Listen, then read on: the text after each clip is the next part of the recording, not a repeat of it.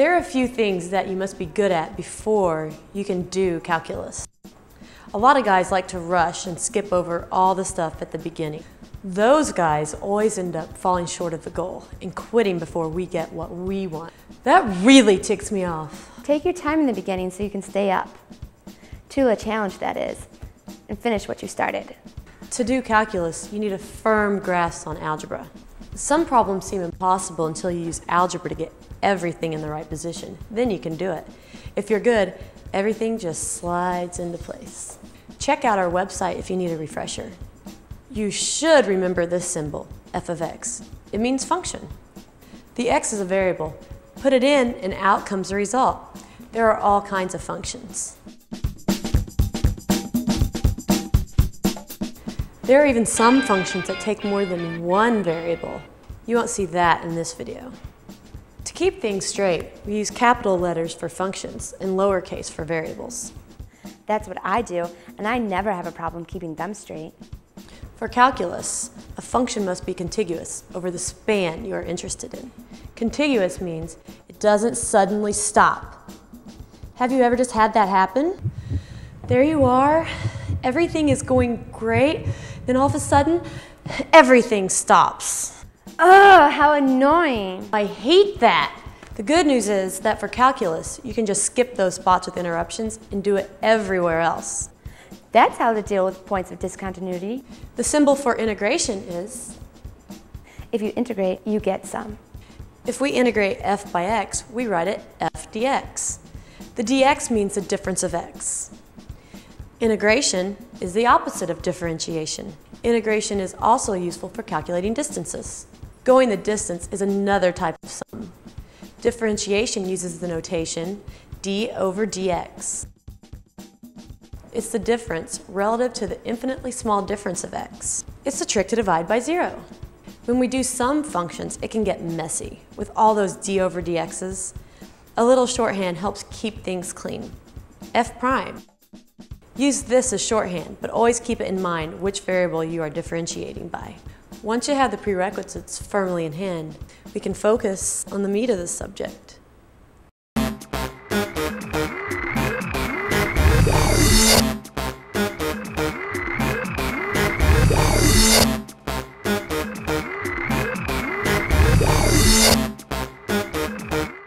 Let's start with something really easy. Like most guys. The constant rule is even easier than that. The derivative of a constant is 0. If c is a constant, then d over dx of c is equal to 0. No matter what you do, it just lays there, 0 rate of change. Isn't that always the case with the easy ones? Yeah. The reason nothing happens is there is no x. The difference of 3 per difference of x is 0. You have to have x to have a difference per x. That's sort of like TV. Try turning the intelligence up on TV. There just isn't a button for that. No matter what you do, it stays the same. 0 change. Exactly. Numerals like 3 or 7 69. are constants, but variables can also act like constants. Variables are constant? Okay. You better explain that for the guys that were paying attention to the wrong things. If you are differentiating on x, then all the variables that are x don't change. They're constant. For example, for 3y raised to the power 2, then d dx of the function is 0. See? No x. What about integrals? They're sums, so how does the rule apply? Yes, you can get sum without having x, but it's sort of boring. The integral of 1 dx is equal to x, and the integral of b dx is bx. We need to look at the power rule to understand why, so let's do that. Okay, let's.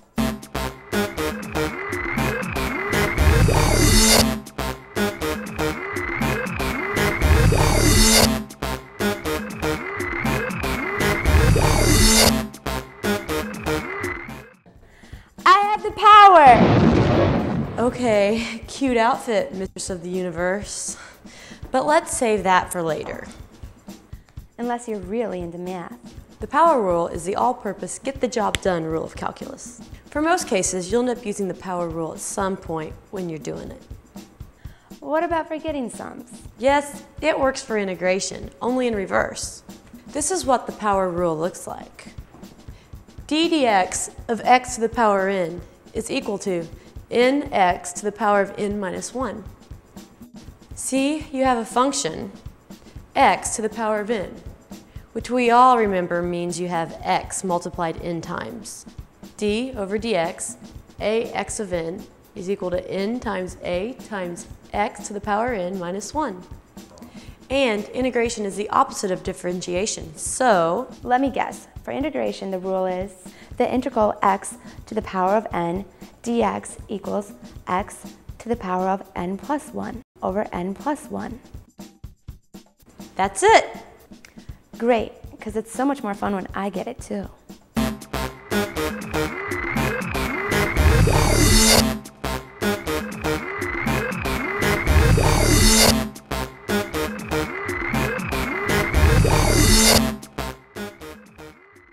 Here's a quickie. If you multiply or divide a function by a constant, just calculate the derivative or the integral, then multiply it by the constant.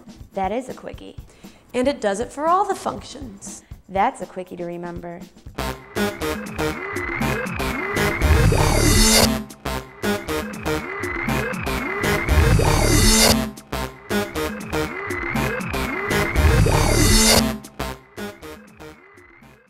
Now that you have the power rule, you can do functions with a single term.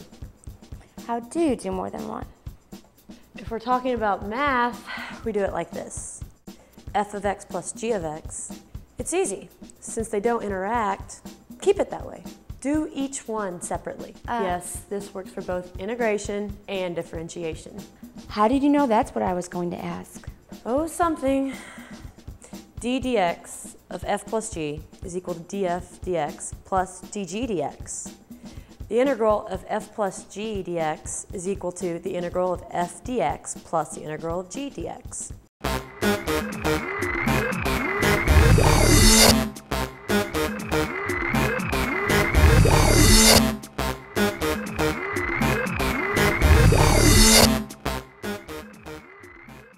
The addition rule works on separate terms. But what if you can't separate them? What if you have to do them together? This is sounding like something that should be on Jerry Springer. If you have two different functions multiplied by each other, you can't separate them.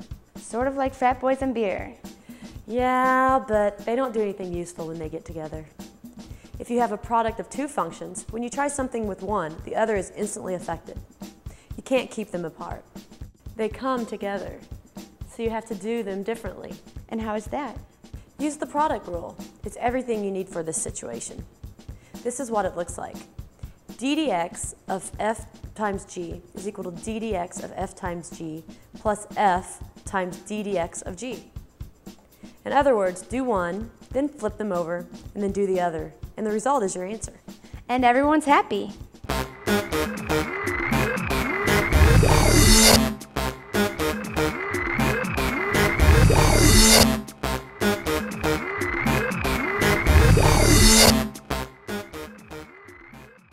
If you're doing products, then you need a way to do quotients. Of course. Let's say you have two functions of x, f of x and u of x. The formula to differentiate f over u is f over u is equal to df dx, u minus f du dx over u to the power 2. That looks a little like the product rule. Yes, it does. That is because multiplication and division are related. I still think it sounds like Jerry Springer. Does f over u happen very often? Well, it does happen. But I have the quotient rule, so I deal with it when it does.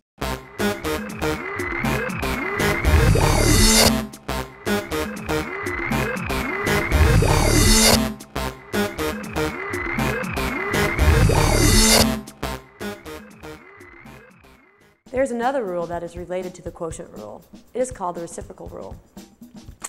That sounds like a rule all the guys should learn. It is an important rule. There is a special case where the power rule doesn't quite work. If you have a function, f of x, the reciprocal is 1 over f. Oh, I thought you meant something else. The formula to find the derivative is 1 over f is equal to negative f prime over f to the power of 2.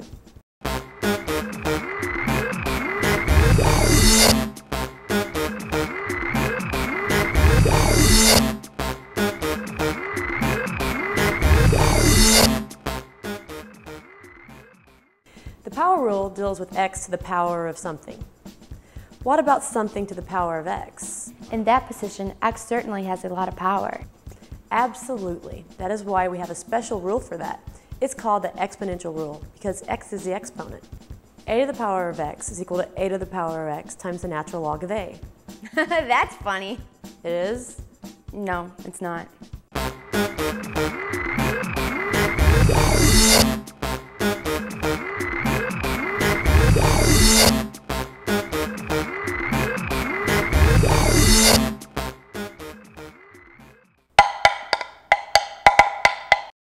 Can you guess our next rule?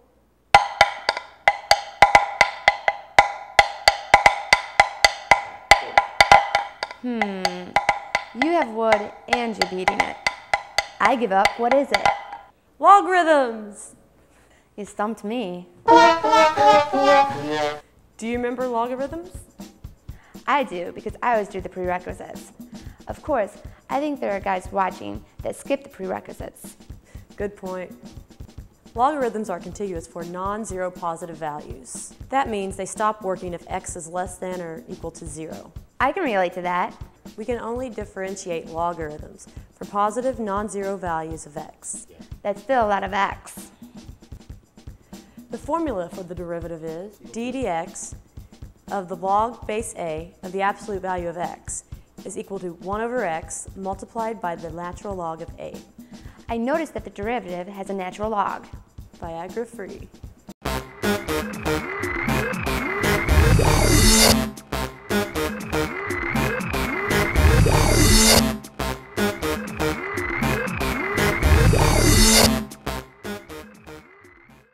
Explaining calculus for trigonometric functions requires that you understand calculus more fully. For now, just memorize this table.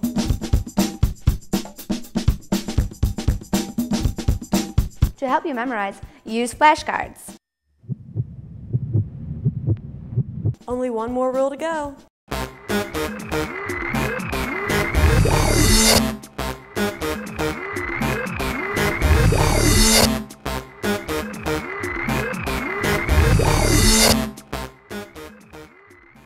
The chain rule. The chain rule is used for linking functions together. Like a chain. Your bikini is a perfect example of the chain rule. Chainmail is sort of heavy. The more links, the heavier it is. The more area it covers, the more links. Area affects links, which affects weight. It works like a chain. If we have functions for each, we can use the chain rule to calculate the rate of change of weight relative to the area. Let's see if we can tie all this together with an example. Tie? What happened to the chains? What did I do to deserve this punishment? A equals area, L equals links, W equals weight. L equals 3 multiplied by a to the power 3. W equals 2 multiplied by L. dW dA is equal to dW dL times dL dA. Let me see if I can do this.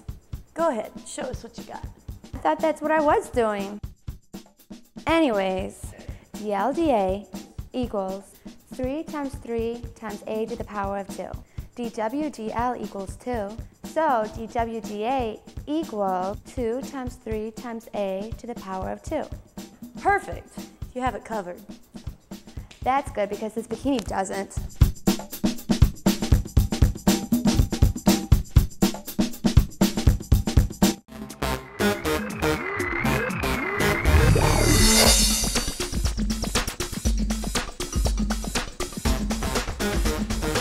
Did you know that Isaac Newton, the guy that discovered calculus, died a virgin?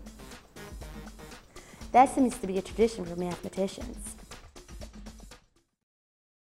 How do you like them apples?